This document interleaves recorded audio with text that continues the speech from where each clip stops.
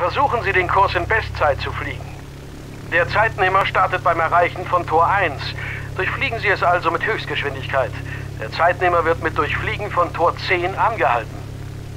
Sie müssen nacheinander alle Tore in der richtigen Reihenfolge durchfliegen.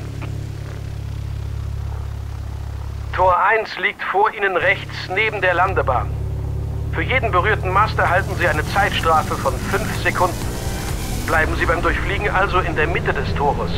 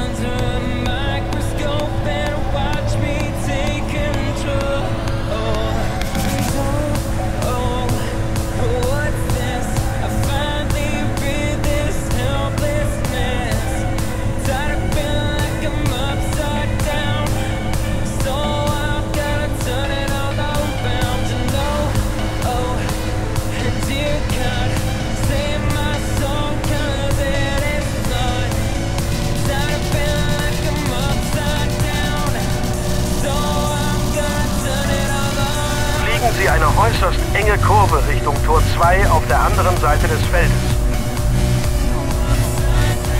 Überqueren Sie das Feld, um zu Tor 3 zu gelangen. Drehen Sie zu Tor 4. Nach Tor 4 müssen Sie in die Vertikale gehen, bevor Sie zu Tor 5 fliegen. Guter Vertikalflug. Durchfliegen Sie nun Tor 5 im Messerschneidenflug mit einer Querneigung von mindestens 60 Grad. Tor 5 haben Sie hervorragend geflogen. Jetzt zum Tor 6. Überfliegen Sie nun die Landebahn in Richtung Tor 7. Nach Tor 7 müssten Sie erneut in die Vertikale gehen und anschließend eine Touch-and-Go-Landung durchführen.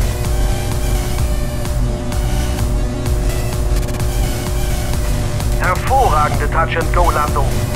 Überfliegen Sie die Landebahn in Richtung Tor 8. Überfliegen Sie die Landebahn noch einmal zum Tor 9. Sie haben es fast geschafft. Fliegen Sie nun eine Kurve, um über der Landebahn Tor 10 zu durchfliegen. Erstaunlich. Sie haben den Kursrekord gerade unterboten. Sie sind den Kurs hervorragend geflogen. Damit haben Sie sich einen Platz im Team erkämpft.